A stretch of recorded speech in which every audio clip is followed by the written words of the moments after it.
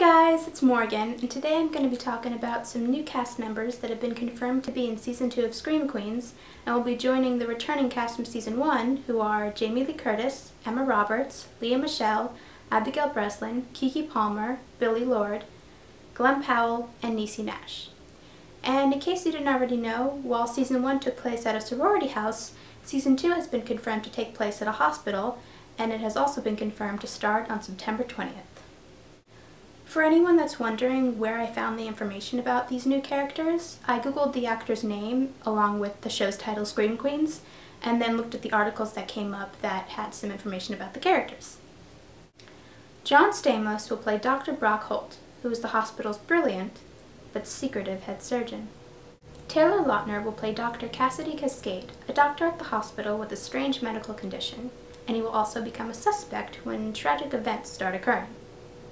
He has also been confirmed to have some sort of involvement with Chanel No. 3, who, if you remember from Season 1, realizes that she's pansexual. James Earl will play the role of Candy Striper, and I'm not 100% sure if that's his character's actual name, because a Candy Striper is another way of saying hospital volunteer. Fun fact about James Earl is that he was actually in Glee, which was also created by the creators of Scream Queens. He played one of the football players that would bully the New Directions. So with him joining Scream Queens, he's reuniting with the creators of Glee and with Lea Michele, who played Rachel on Glee. Thanks for watching the video, guys! Now, if any other information about Season 2 of Scream Queens gets released, whether it's about new cast members or really anything interesting, I'll make another video.